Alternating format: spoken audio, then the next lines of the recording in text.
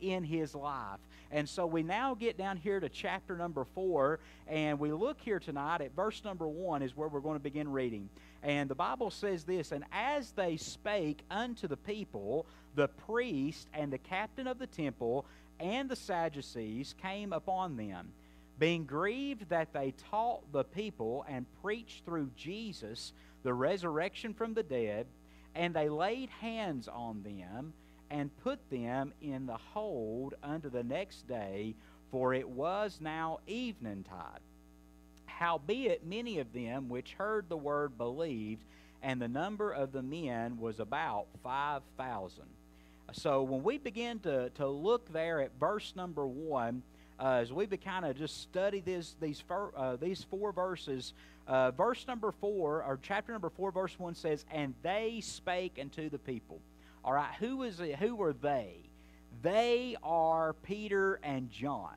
Peter and John began to speak unto the people. Now, we go back and we find who those people are when you look at chapter number 3. And we find that in chapter number 3, we find right here that in verse number 12, we read it last Wednesday night.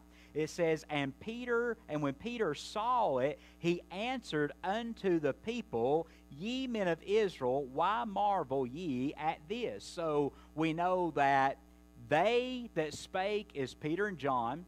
We know who they were talking to were the people of Israel, as he referenced to the men of Israel, but it was the people of Israel. There were men, there were women that were gathered around there in the crowd. So we find here that Peter and John began to speak to the people of Israel that were gathered in the city of Jerusalem, just right outside the temple, that they had just witnessed the healing of this lame man. And so as they began to speak, and as Peter had just preached, he'd give them an invitation to repent of their sin, to be converted, to accept Christ as their Savior. We find right here that the next part says, and as they spake unto the people, the priest and the captain of the temple and the Sadducees came upon them. So we find here the priest. Now we all know who the priests are, right? The priests were mainly made up of the Levites. And we learn that from the Old Testament. The priest is the Levite family. That's what they are. They come from the tribe of Levi. Only the tribe of Levi could be the priest, according to the Word of God in the Old Testament. We know that Aaron was of the tribe of Levi. Aaron was the high priest, which was the brother of Moses. But we know the priests were there. And it says, and the captain of the temple. Now, who was the captain of the temple? That is considered the temple police or the temple guards. So we find the priest, the captain of the temple, which would be the temple guards, the temple priest, and we find there the Sadducees. Now, who were the Sadducees? Well, the Sadducees was another religious group, and we know that they rivaled the Pharisees. Now, the Sadducees and the Pharisees didn't agree on everything. One thing that the Sadducees did not believe was they did not believe in a resurrection. The Sadducees did not believe in a bodily resurrection, so therefore they did not believe that Jesus Christ had arose from the dead. So we find here that the priests are there, the captain of the temple, the police guards. We find that the Sadducees are there. So what we've got here is we've got a religious group of people, right? We've got the religious crowd that's there. And what do they begin to do? As Peter and John, as they begin to speak to the people, these guys come up. And the Bible says they came upon them, or some translations say they confronted them. So as the Bible says that they came upon them, verse 2 says this, being grieved, or the ESV and the CSB says, or being greatly annoyed, being grieved that they taught the people. So the Sadducees, the priest, and the temple guard, the police there, they were annoyed. They were grieved that Peter and John were preaching and teaching the people. But not only that, but it was what they were preaching. It was what they were teaching and what they were sharing. And look what it says, the next part of verse 2. And it says, and they preached through Jesus the resurrection from the dead. So what they were preaching was the resurrection of Jesus Christ. They were preaching that Jesus had indeed arose from the grave. He was the resurrected Savior. They were preaching Jesus. They were preaching His resurrection from the dead. And so that annoyed this religious crowd. It grieved them. They didn't like it. That it upset them that Peter and John were there preaching about Christ. So what we find right here is verse number 3 goes on to tell us, it says, and what did they do? And it says, and they laid hands on them. They seized them. They captured them. And they put them in the hold or prison or jail unto the next day, for it was now evening. So this was taking place in the evening. So they come down there, the religious crowd, they lay hands on Peter and John, they capture them, they seize them, and they put them in jail. They put them in prison. Now, why do they put them in jail? Why do they put them in prison? They put them in there for preaching about Jesus Christ and His resurrection. They were captured and imprisoned for preaching Christ and the resurrection. We find right here that maybe for the first time in the book of Acts, we find that Peter and John faced their first opposition. They were facing opposition. They were being opposed. Why? For preaching Christ. For preaching Jesus. For preaching that Jesus truly did arise the third and glorious day. Now you think about that. These priests that were there, they were religious, right? I mean, we're talking about these guys. We read that, but do we comprehend what these guys were? These were men that were set apart. They were sanctified. There was a process that these priests had to go through. Just anybody could not be a priest. You had to be almost as what they would consider without any kind of birth defect or birth deformity. You had to be almost perfect, as they would think or consider. And you had to be of the bloodline and tribe of Levi. And so you would go through this process, and you would go through this sanctification process just to be able to be a priest. And what a priest would do, a priest could have been really maybe one of the most humblest and lowliest jobs in the temple or in the house of the Lord, because all the priest was there to do was serve in the temple. They were just to serve in the house of the Lord. They were just to serve God. They were just to be a servant. So they were considered really the lowliest or the lowest of the jobs. But these men were religious men. These were the guys that were going through and they were performing the sacrifices and the offerings daily. They understood the Levitical law. They understood the reasoning why they made the sacrifices and why the atonements were made. They understood the Old Testament way. They understood the Word. They understood the law of God. And then you've got the Sadducees, that they're another religious group, but yet they could not agree, and they did not agree or believe that they didn't believe in the resurrection of Jesus Christ. They didn't even believe really in a general resurrection or a bodily resurrection. So it made these guys, they were annoyed, they were aggravated, they were grieved because this teaching and this preaching was going forth. So what did they do? They said, all right, we're going to take care of this situation, and we're going to cast them into jail. We're going to put them in prison for preaching Christ. We find right here the next part. What did it say? Verse number 4. It says, howbeit. And when you look at that word howbeit, that's an important word because it also means howbeit or but.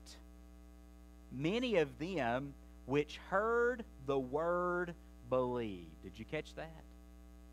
Although Peter and John were being opposed and they faced opposition and they were thrown into prison, although they were preaching that and they were facing a little opposition from the religious crowd and they were seized and imprisoned, that even though that had happened, the Bible said there were many of them which heard the word believed.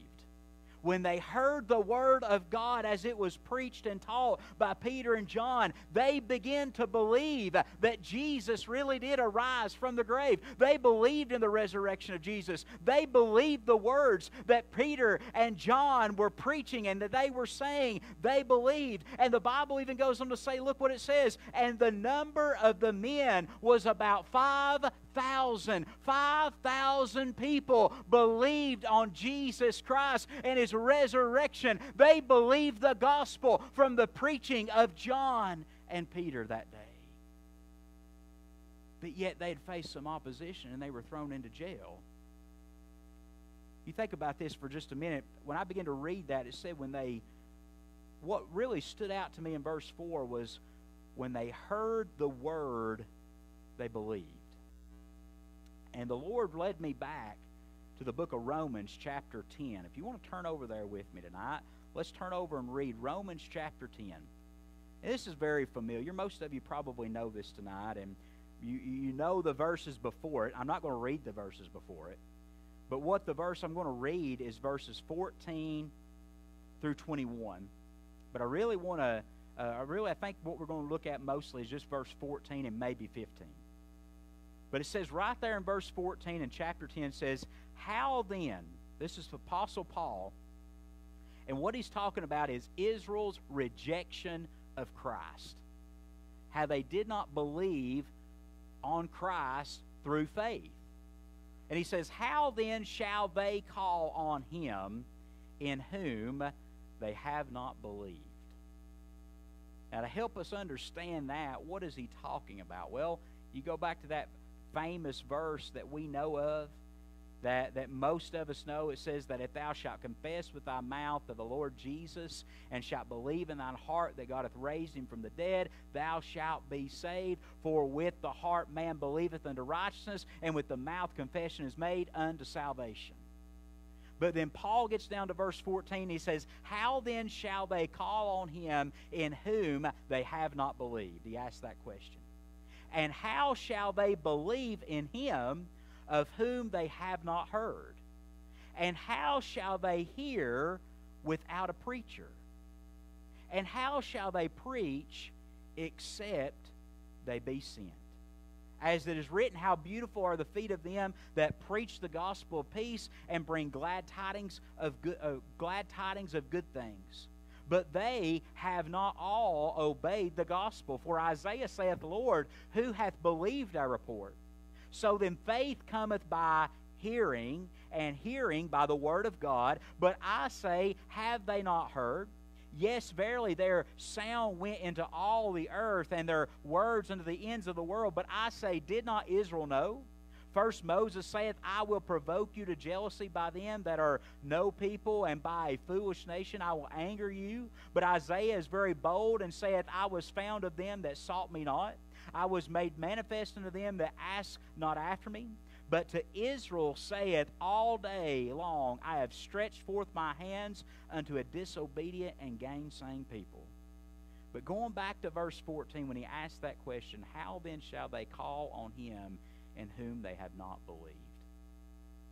You know what this verse right here teaches me and speaks to me today when I read over this?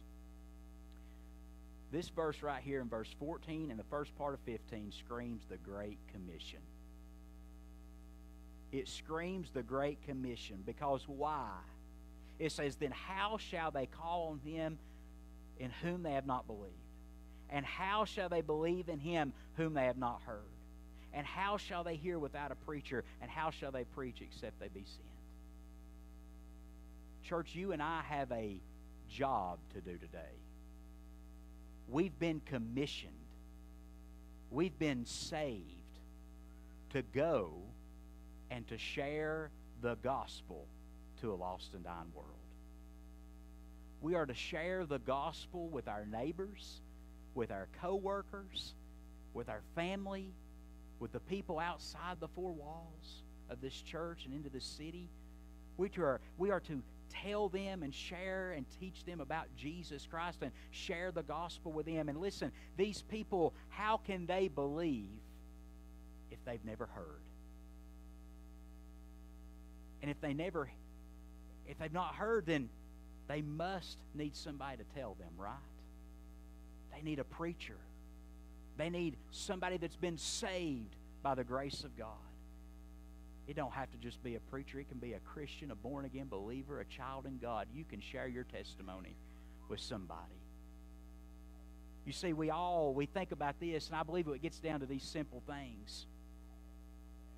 You see, when we are spending time with Jesus, and when we spend time with the Lord, and when we have a personal, daily walk with Jesus where we're reading His Word and we're in prayer, and man, we have a desire to spend time and be with the Lord, because you see, when we are intimate with the Lord and we're spending time with the Lord and we're in relationship with Him and we're in His Word, you see, it's not so much, man, what can I do for Jesus today? No, you see, what that turns into is when you're spending time with the Lord and when you're with the Lord, and man, you've been in His presence and you've been in His Word. Listen, my friend, He is real and He is living. And when you've spent some time with the Lord, that's going to just come as an overflow of what Jesus is doing in your heart and what Jesus is doing in your life. Because believe me, when you spend time with the Lord, you're going to want to tell somebody about what Jesus is showing you in His Word. When you spend time with the Lord, you're going to want to tell somebody about what He's teaching you and what He's leading you and what He's calling you to do. You see, ministry comes as just an overflow of what Jesus is doing in your life. And how is that? It's when you spend time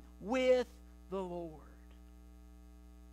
And you see, Peter and John here, we know they were just spending time with the Lord.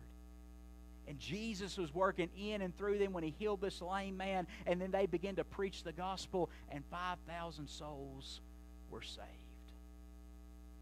when they heard the Word and they believed. Church, it gets back to you and me. We have a job to go to those people that have never heard the Word of God. How can they believe on somebody that they've never even heard of? It's up to you and it's up to me to go to them and share the gospel. Give them the Word. And when they hear the Word, then they can believe in their heart that Jesus Christ is Lord. And then that confession with the mouth comes. Then they can be saved and come to know Christ as their Savior and as their Lord. We find right here 5,000 were saved as they were opposed and thrown in prison. I want to read this to you. I get the Voice of the Martyrs in the mail. And on June the 29th, 2024 is set aside a day of Christian martyr. And the reason why is in June of 2014, militants from the self-proclaimed Islamic State, ISIS, advanced across Syria and northern Iraq. And they entered each village. They marked Christians' homes and businesses with the letter N, which means Nazarene.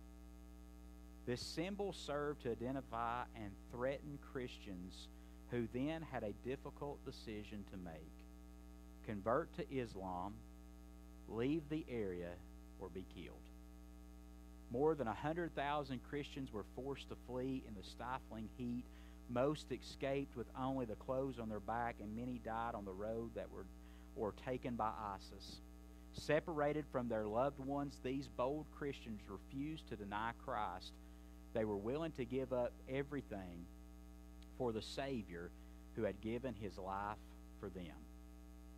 There's an interesting story, and it's the featured story of the month in the Voice of the Martyrs. And it's about a young lady by the name of Twin. Twin was from a place called Erythri, and it was a place in Africa where she served as a prisoner for 16 years. And in this 16 years that she spent in prison, she was not only arrested once, but she was arrested twice. She was set free. The first time she was arrested as a Christian, she was arrested because she went to a secret church. And she was meeting with other Christian brothers and sisters in Christ. And as they were meeting, there was a group of people that were there from the state, the government officials, and they got the names of each one of those Christians that had come to that secret Bible church meeting. And the next day they began to arrest one by one. And she spent time in prison, and her father had come, and he began to beg, and he began to plead, and he began to ask her. He said, please, sign this paper, sign this release. And what this paper was, and she didn't know what it was at the time, but he was just trying to get her just to sign the paper, sign the paper. And he finally got her to sign that paper. And what she signed was this, is that she would no longer attend any more secret church meetings, or she would no longer talk or share about Jesus Christ ever again. And when she got out of prison, when she realized how she was released and released on her terms, and when she found out, when she was handed that piece of paper that she had signed her name to, saying that she would no longer talk about Christ, or she would no longer meet and gather with other believers of Jesus Christ, she went home into her room, and she began to pray, and she began to cry out to the Lord, and she began to ask the Lord to forgive her and to cleanse her and to forgive her for making such a decision that she didn't know that she was making unknowingly. And the story goes that she took that piece of paper and she laid it on her bed, and she took her Bible and laid it beside it. And as she began to pray, the Holy Spirit began to lead her to put her hand on which one that she was going to choose. And she had to make a decision that day whether she was going to choose the Word of God and choose to stand and share and proclaim the gospel of Jesus Christ and to tell people about what He had done in her life, or she could choose her father, her mother, her family, her job, her position in the government, all those things. And at that moment, as she began to pray, she said, I'm going to make my choice that I'm going with God. I'm going to choose Christ because Jesus gave His life for me. Jesus gave everything for me. You see, these people, they understood what it meant to be persecuted. They understood what it meant to face opposition. And when we read the story about Peter and John, I think sometimes we can read over it and it don't sink in. But sometimes when we read a story about somebody that happened maybe just less than 20 years ago in a different country in this world, kind of more present day, and we see that this is really happening, that people every day are making the choice whether or not they're going to serve Christ and follow Jesus faithfully, or they're going to denounce their faith. But my friend, we see here as she said, I'm going to continually share Jesus. And she went and she told everybody she knew about the Lord. But yet she was arrested again, and she served 16 years in prison. And she faced heartache. She faced challenges. She faced beatings and all kinds of things. But her faith only grew stronger in Christ. And because of that, there were many that come to know Jesus as their Savior and as their Lord. See, to get it in a perspective here tonight is this. Peter and John really didn't care that they had been thrown in prison. They had one thing on their mind, and that was the kingdom of God.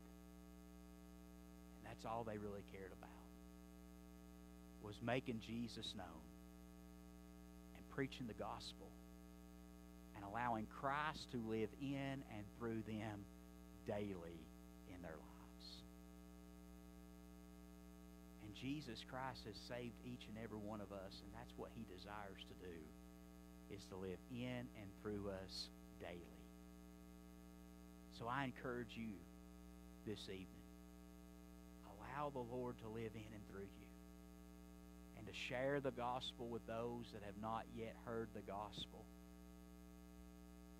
And I think sometimes it's very comfortable for us to sit back and say, well, everybody I know, or everybody I work with, or my neighbors, I'm sure they know the Lord. Well, you never know until you ask them. Have ask them? Have you asked them, hey, do you know Jesus as your Lord and Savior? Do you know Christ? Are you following Him? Not the old question is, where do you go to church? Because it's not about where you go to church. It's, are you following Jesus Christ? And do you know Him as your personal Savior? Has He saved your soul? As the old saying, when the rubber meets the road, that's what matters. Is when we get down to the understanding and knowing where people's eternity, where they're going to spend eternity, what road are they on? We need to have that desire to take the gospel to those people that have not yet heard it and not had that opportunity to believe. Share the gospel, church, with those around you. Let's pray. Father, we thank you, Lord, for your word tonight. Father, I know that, Father, there's times in our life, Lord, and Father, when we are trying to follow you, that, Lord, we're going to face opposition.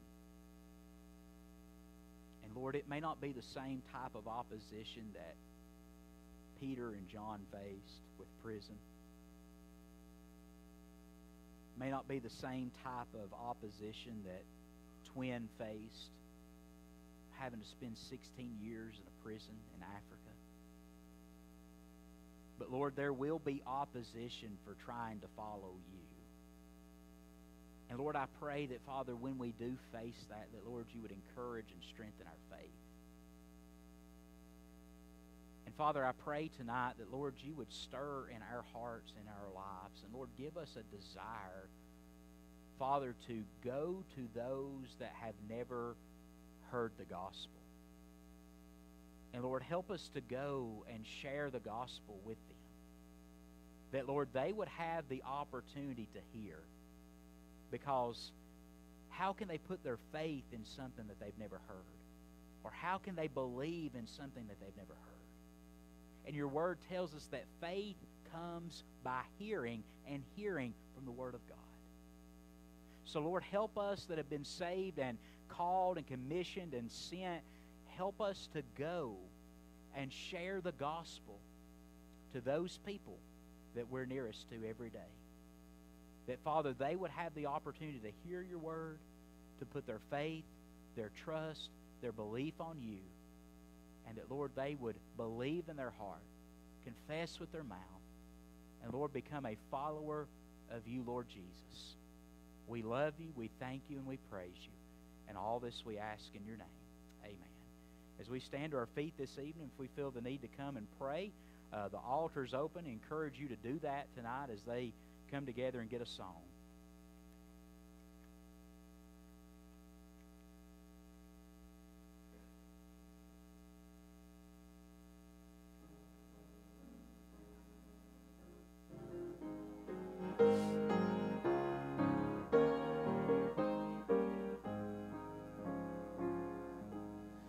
God sent His Son.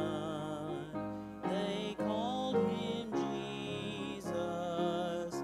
He came to love, heal, and forgive. He lived and died to buy my pardon. An empty grave is there to prove my Savior lives. Because He lives, I can face tomorrow. Because He lives, all fear is gone. Because I know He holds the future, and life is worth the living just because He lives. How sweet to hold a newborn baby and feel the pride and joy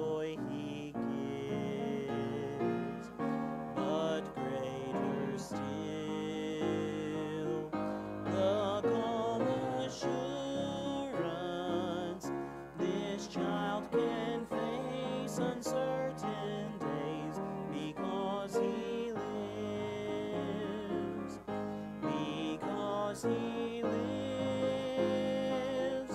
I can face tomorrow. Because He lives, all fear is gone. Because I know He holds the future, and life is worth the living just because He lives.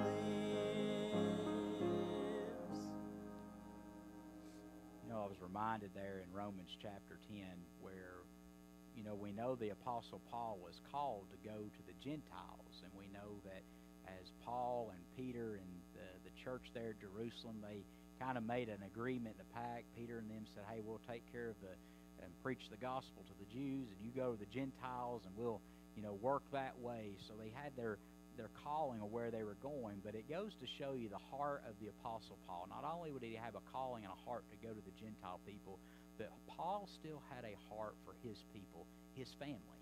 And in Romans chapter 10 says, brethren, my heart's desire and prayer to God for Israel is that they might be saved.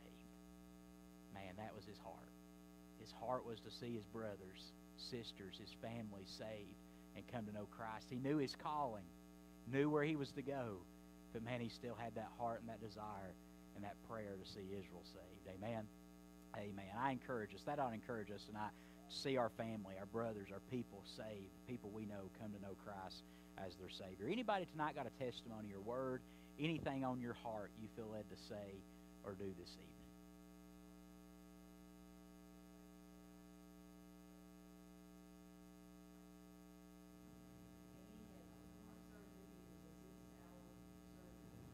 And they did not close him up until Monday morning because he had some complications. But I talked to his grandmother.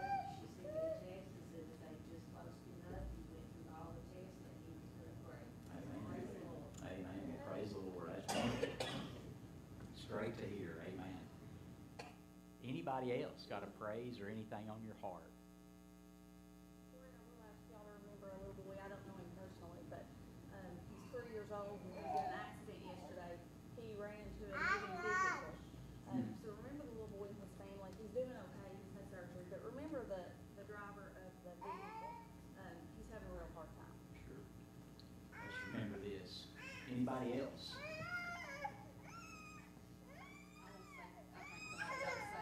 Amen. Appreciate that. Thank the Lord for that. Well, it's certainly been good to be in the Lord's house, and encourage everybody. I hope and pray that we'll all have a good rest of the week, and Lord willing, be back on Sunday morning for Sunday school at 10, worship at 11, and encourage somebody, invite somebody to come be with you this week in church.